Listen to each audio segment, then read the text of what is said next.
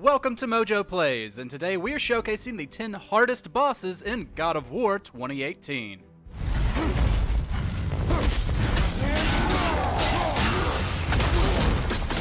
With Ragnarok nearly here, it's time to revisit the deities and beasts that gave us the most trouble in the first Norse chapter. Other than Sigrun, which boss gave you the most grief? Share your pain in the comments below. Before we begin, we publish new content all week long, so be sure to subscribe and ring the bell to get notified about our latest videos. Helheim Bridge Keeper. By the time Kratos finds himself in Helheim, you've fought more than your fair share of trolls. We'd grown used to the attack patterns of the big brutes, but the one fought in the underworld has a few annoying tricks up its sleeve. For one, he can teleport, popping up next to Kratos to catch you off guard. He also has ranged attacks in the form of ice blasts, shockwaves, and energy spheres that will burst if you touch them. If that doesn't annoy you enough, he'll do one of our least favorite boss fight tropes and summon minions. While the physical attacks are easier to see coming, the Bridge Keeper has enough variety to keep you on your toes.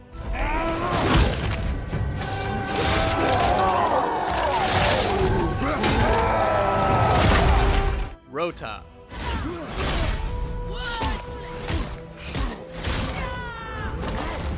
The Valkyries have a well-earned reputation for providing pretty tough challenges. Some of the most detrimental attacks they have in their wheelhouses are their grapples, either dragging Kratos across the arena's floor or stomping their heel into his neck. Rota loves to use both, usually in quick succession or after other attacks, knocking off a lot of health in one go. This fight calls for constant movement and well-timed dodges.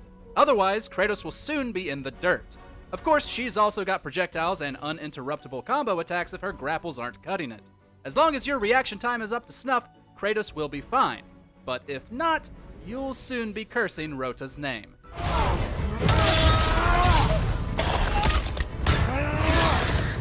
Gondul of the Ashes and Frost. The rune! Did you see it? Yes! Are you certain? I got it! Trust me! What's worse than a fight against a troll? Well, a fight against two, obviously. Kratos and Atreus square off against these elementally infused behemoths inside Tyr's vault. And since they're guarding something incredibly important, they pack quite a punch. They don't bring quite the same level of annoyance as the Helheim troll, but again, there are two of them. And one may attack you from behind if you're too focused on the other. They can also each produce darkness to hinder your vision. While Gondul of the Ashes can burn Kratos, his Frost counterpart can slow his movement. They don't have nearly as much health as the Bridge Keeper, but they can certainly be a nuisance if you don't stay alert.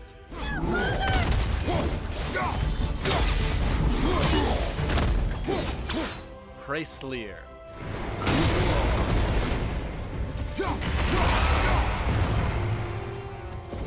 Anytime a dragon appears as a boss fight in a game, it's required the developers make it tough to match its stature. While Hraezlyr isn't the hardest dragon we've fought in a game, it still deserves recognition. The first phase isn't too bad. He'll surprise Kratos and Atreus inside the mountain, swiping with his claws. Outside is when the real fight starts. The dragon will rain down lightning, covering the arena, as well as try to hit you with shockwaves or stomp you into the ground. Figuring out how to deal damage isn't hard, but being a great big stinking dragon, it also isn't that hard for it to deal damage to you, especially on higher difficulties.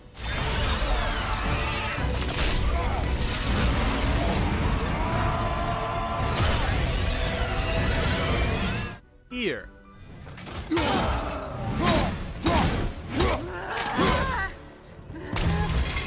Each of God of War's Valkyries brings something new and highly annoying to the table.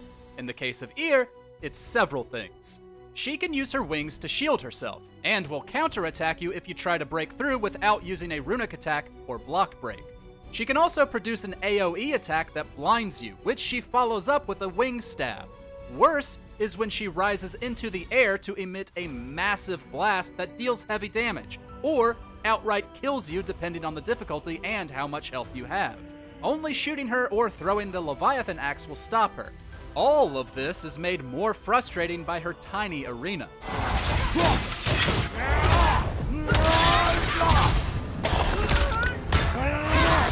Baldur and Freya. this again?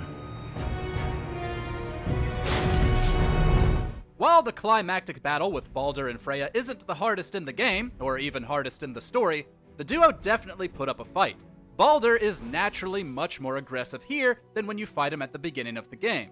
Compounding his aggression is the fact that he switches between ice and fire forms, making it so his attacks deal extra damage. He'll eventually start changing mid-sequence, forcing Kratos to constantly switch which weapons he's using.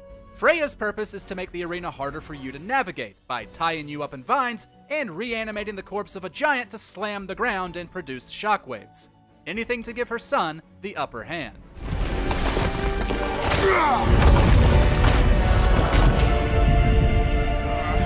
Magni and Modi.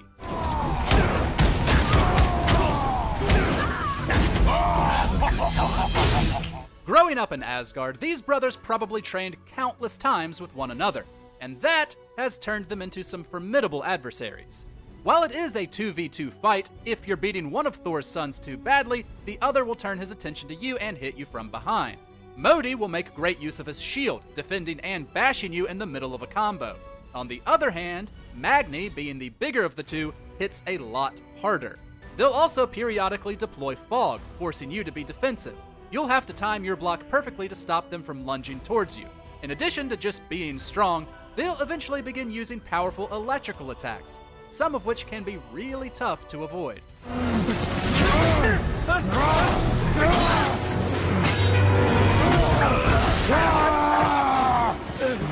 No! Gondul.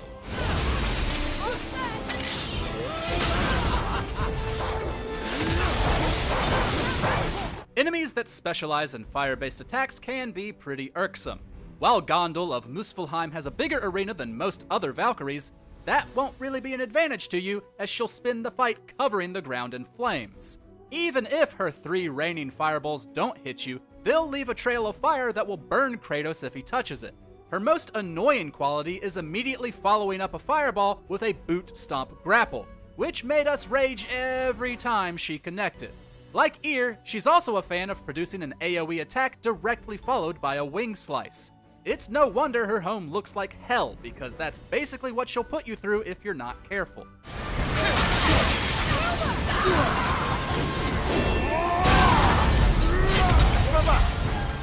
Svartalfjörður.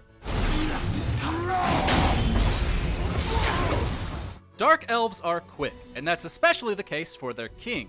Svartalfjörður is another boss that's best fought defensively, as he likes to dash and dive around the arena, trying to skewer you with his spear. Luckily, most of the physical attacks are easy to see coming, because any energy attacks that hit you will cause the room to go dark, making it almost impossible to see anything. He'll also sometimes shoot energy mines on the ground that explode after a moment, or just drop them next to you after you've gotten a combo in. He's already irritating, but he's also fought fairly early in the game, which means you'll only have some fairly weak armor. At least this Gnat's defense isn't that great either.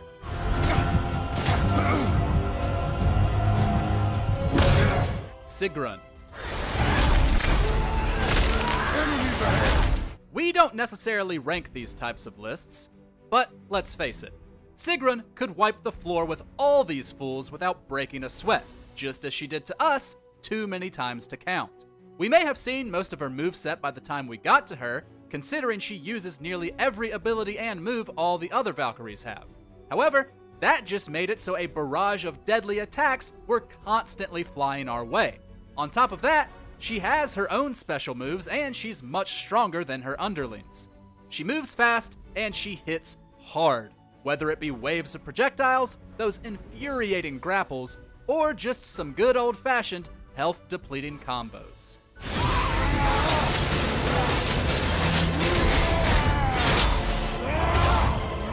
Check out these other great clips from MojoPlays, and be sure to subscribe and ring the bell to get notified about our latest videos.